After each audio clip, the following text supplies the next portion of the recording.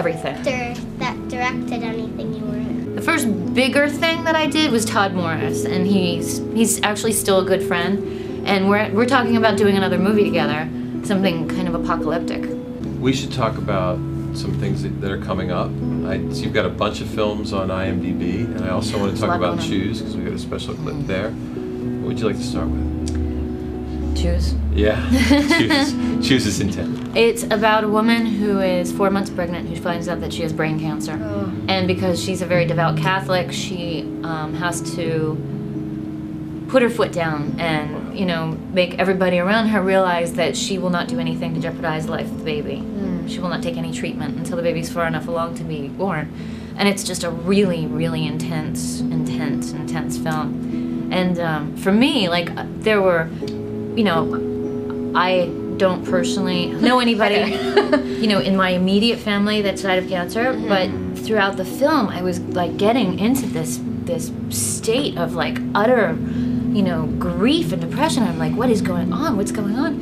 And it brought me back to this point that I realized my grandmother died of breast cancer when my mom was 14. Really? And my mom got married when she was 17 and had me when she was 18. It was like a very quick, and this has always been like something that's in your core. that I'm aware of, like this deep sadness and this grief that's in my mom. And being in Choose and playing that kind of role of, like, you know, being so in touch with that kind of level of grief and you know, life and death kind of thing really made me realize what my mom has probably lived with her entire life. Sure. And so I think that was like one of the really intense things that I got out of Choose. And it made me feel so much closer to my mom, and I mean, she's already my best friend, and I love her so much. That just gave me chills thinking about having that come to surface when you didn't even realize it was there, and that's something I think being an actor, that happens a lot. We don't you don't realize that those things are deep inside us. So. Yeah. Anything else coming up that you want to promote? Like it was like Yes, actually, I'm about to go to Paris on Tuesday. Paris. When I did...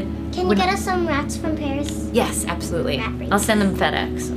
Probably on to ice. stay. Exactly. Dry ice. When I did Gravity, Eric Schaefer and I became pretty good friends. It was just one of those things, like, we clicked. And, you know, I had always loved, like, My Life's in Turnaround. I think that's, like, one of the most amazing films. So we became really good friends. Yes. And, you know, I've always respected the movies that he's made. Yeah. And there was a script that I showed him that would be shot in Paris. And because of the success of A Gun for Jennifer, it played in movie theaters in Paris for a long time and all over France. And it still plays in France, like, a couple of times a year as a double feature with Belle de Jour. I mean, it's crazy. And so Eric and I are going to Paris, and there's a script that he's in the process of writing that we are going to star in, and we're looking for, like, a French female lead to, like, be the third part of this That's so thing. exciting. You speak French, Yeah. don't you? Oui, oui. Can you tell us what the film is called, or is that on the... It's called Winter, Okay. and it's actually kind of a sequel to his film Fall. Okay. Ah. And Wow. and he said that he wants to make 4 of this series. It's fall, winter, spring, and then summer in his lifetime, and he wants them each spaced like 10 years apart.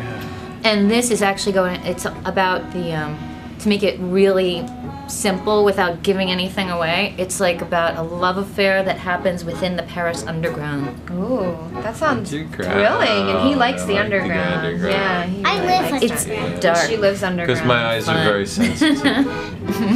Deborah, is there anything else in the works? Wonderful. Yeah, actually, there's a movie called Signs of Cool that I've gotten attached to. Pretty fun, kind of like, what's that potion? Formula Love Potion number Number 9? nine? Yeah, Yeah, yeah. It's this- like that, but This with teenage episode boys. is called Zombie Love Potion. Well, there you go. Zombie love Yeah. potion. Now, what about It's the theme.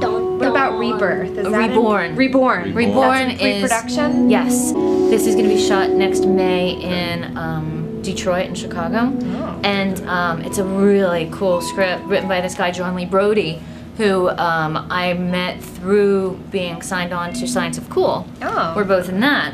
And he wrote this, and he's gotten all these great other people to be in it and everything. And my character He's actually this immortal ninja assassin. Yeah! Yeah, and a very dark, scary woman with like, I'm gonna get to dye my hair dark brown, mahogany. Do they need any zombies big, on that? You need to make no zombies, but ninjas. and assassins. And how are you gonna prepare for that? This is all like getting Linda Hamilton, Yeah. leaning out, you know, pumping up, getting really like, you know, a fighting machine. I'm sure you'll get the assassin thing down. 'Cause Please do not I've seen you do that before. It's gonna be good.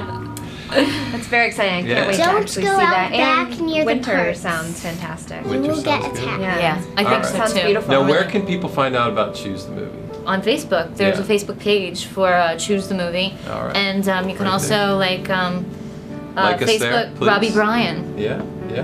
Bryan. This was fantastic.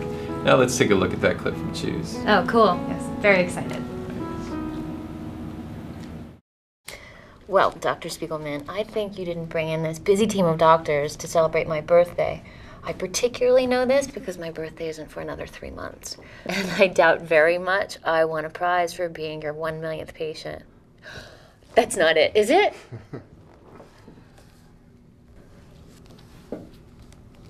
So why don't you tell me why we're all here?